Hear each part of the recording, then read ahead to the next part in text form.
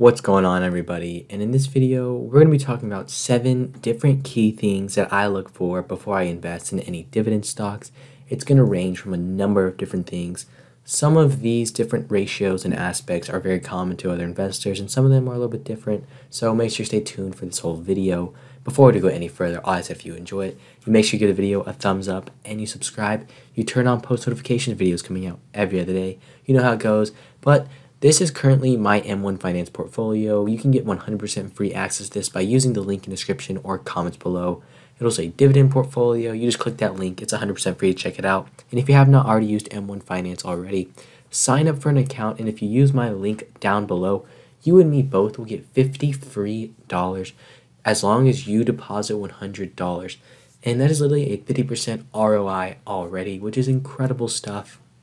You can take that money, deposit it, and invest it into your account, or you can take it out and go do whatever you'd like. You can go buy Chick-fil-A if you'd like to.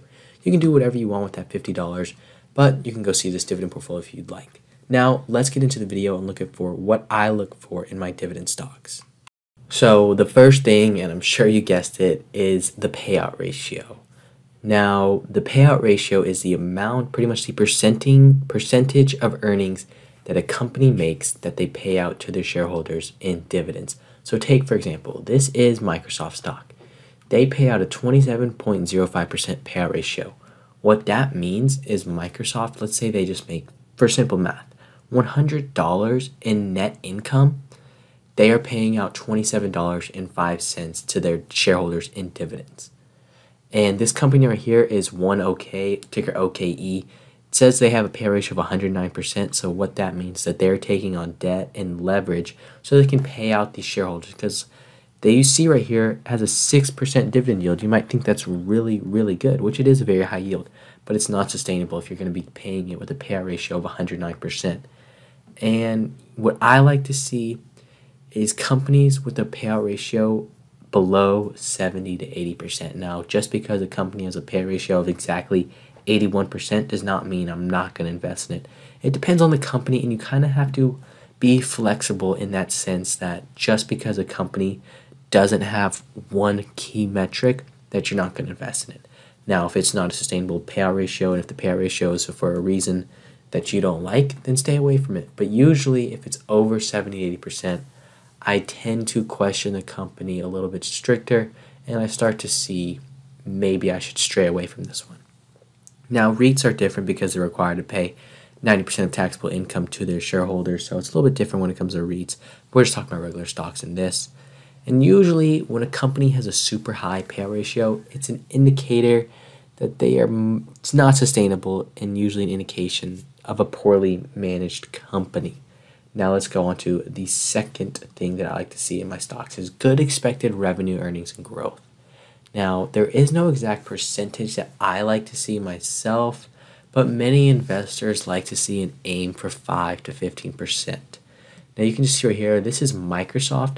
For 2022, they're expected to make $9.20 per share, and in 2023, they expect to make $10.53. That's good earnings growth. That's the kinds of companies that I like to invest in, because it shows, hey, they're making more money, they're making more net income, more profit. What does that do? It brings more value to shareholders, which should relatively give them the opportunity to pay out more in dividends and to also bring more value to the market, and the market should bring better share price appreciation. So you just want to see these companies make more money. The earnings right here on the bottom is Wells Fargo. You can see 2021, they're expected to make $4.66 per share. But in 2022, they expect to only make $3.70. I don't like to invest in companies with a declining earnings rate. So that is a big factor as it comes to investing in these companies, because usually as a company's earnings go up, the share price will go up as well. As a company's earnings go down, the share price will go down as well. Now, third, strong cash flows. Cash flow is super, super important to the financial health of a company. So if you're investing in a company and it's not showing positive free cash flow, I'm staying away. I like to see this right here, Microsoft. Increasing free cash flow, which is what I very, very much like to see. Now, this is Nano Dimensions on the bottom, which does not even pay a dividend, but you can see that this free cash flow is negative, and you don't want to see that, okay? It depends it is a little bit different because I used to be invested in Nano Dimension, but I actually sold out my entire position recently, a few months ago. But some of my growth stocks, for example, they're riskier plays, but I believe there's growth potential, and I invest in these stocks. I'm a younger investor, and I can bear that risk. So as long as I'm invested in these stocks for a dividend stock play and the dividend income, free cash flow is a no-brainer, and it needs to be positive and increasing. So I don't have a specific percent that I aim to see, like how much they're increasing their cash flow, free cash flow year by year, but many investors like to see plus 5%. Now, a valuation that's not crazy. So what I mean by that is I don't want to see a company with a PE of 800. That's insane. A PE ratio like that is crazy. Now, they say the average is about 17 to 18, but the market right now is insanely, like the PE ratio average right now, I want to say like 35, which is like historical highs. Okay, so nobody wants to buy a company that's overvalued. And it's one of the easiest ways to lose money in the market. When you think about it, when you're buying a stock, you are buying a company. So it's literally like, imagine you were the owner of a private equity firm, okay? Think about it like that just for simple math, and so it grains in your brain. You're the owner of this private equity firm, and an investor, an entrepreneur is like, hey, here's our company. We're doing this, this, this, and that, and we think we're worth $1 billion, but we only did $500,000 in revenue last year. Well, you're going to really think about that, and that's what a lot of these stocks can get. A lot of these stocks can be insanely overvalued, and you don't want to invest in companies like that are super overvalued, because that is a great way to just lose money in the market. And looking at a company's PE ratio, you want to look at it, it varies industry to industry from the average. So you want to look at it like if you're looking at Microsoft, you want to go compare it to Apple and different tech stocks. And if you're looking at Toronto Dominion Bank, you want to go look at other financial stocks like JP Morgan, Bank of America. And then you can also look at the S&P 500 in the market and see how they compare, seeing whether it's under, near value, or overvalued. You can just see right here that these definitely differ. You can see Toronto Dominion's PE forward is 11.87, while Microsoft's is 37.37. So keep that in mind. Fifth, an economic moat. I want to see a company that has a good moat and has something over their competitors. So it's important to see that the companies that you're buying, that you're putting your hard-earned money in, have something over their competition that makes them better. You want your stocks to have a long-term outlook and sustainability. And the only way they can do that is by having something over their competition that's going to keep them in business rather than their competition in the worst case scenario. So for example, Coca-Cola's brand name and customer loyalty, people love their beverages, it's a huge name. Anybody thinks about soda, you're probably thinking about Coca-Cola. And you can see right here on Morningstar analysis, it says Coca-Cola's economic moat for this dividend stock is wide, which you really, really like to see. Now, sixth, analyst and institutional sentiment. A lot of people might think I'm crazy for this one, and I'm not saying it's a make or break whenever it comes to me buying or selling a stock. But it does just give me more sentiment on what's going on with this stock and what is expected. So I really just like to see the price targets that people are expecting on this company. Are analysts rating the stock as a buy, a hold, a sell? What is analysts' outlook on this stock? And I also like to see our institutional investors like hedge funds, different things like that, mutual funds. Are they buying or selling more shares? And what other stock research websites are giving the stock a fair value? For example, Morningstar. If you pay for Morningstar, they will give you, on most stocks, a fair value estimate on what they believe that stock's fair value is. Some other websites like Wall Street Zen will do a discounted cash flow analysis on a select few stocks and tell you what they believe that fair value of that stock is.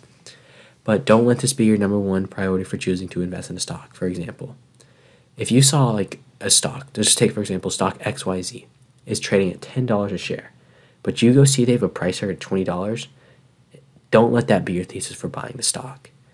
It's 9 times out of 10 not going to hit it if that is your 100% thesis. Like, you have to go do your research, go look at the financials, go look at different things, the actual business model, different things like that. Don't let price target or institutions buying be your number one thesis. You need to know what you're buying.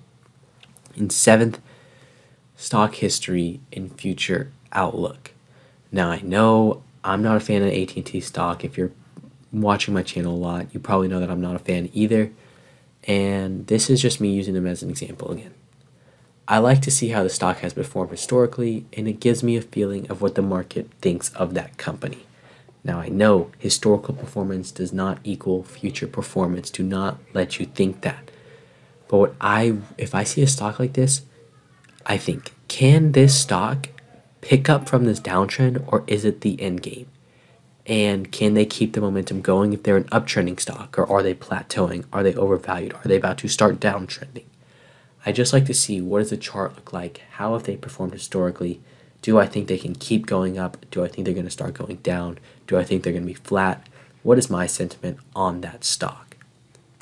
But everybody, that's what I have for you in this video. So if you did enjoy it, make sure to give the video a thumbs up and you subscribe. You turn on those post notifications for videos coming out every other day.